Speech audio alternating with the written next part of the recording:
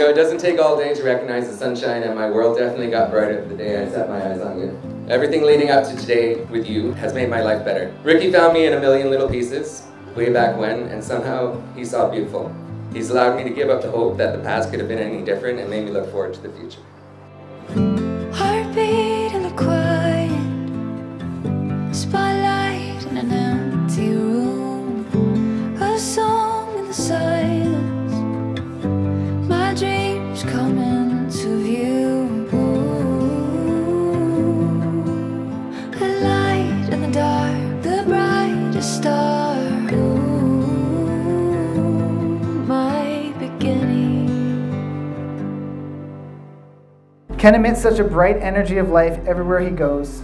Ken can never just casually step into a room. He blasts through the doors. One of them, a wise man, once quote, and I'll quote him, "You're so lucky, Ken," referring to him being lucky to have me. Yeah, I booked him for a long time, and this running joke went on for a while. So finally, to clarify, I'm the lucky one to have you forever.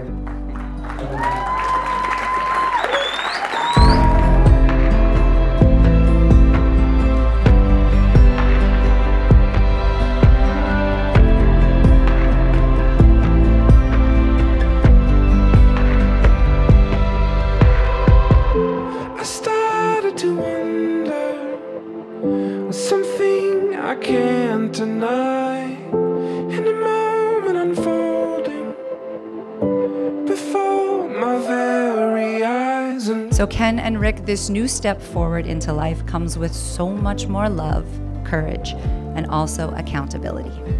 Kindness and consideration, even when there is anger and adversity present, are the keys to compassion.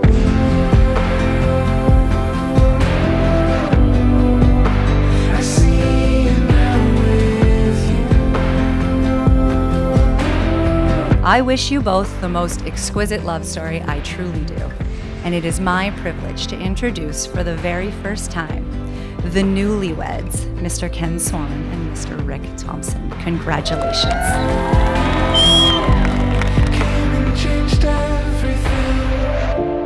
Ken, you are an amazing son, brother, uncle, nephew, brother-in-law, cousin and friend.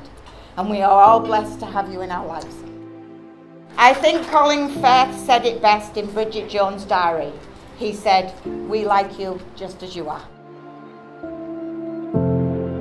Ricky, you have always been a blessing in our lives. Very talented, yet humble person, who is kind, gentle, generous, and compassionate. You are a beautiful human inside and out. You are my Superman.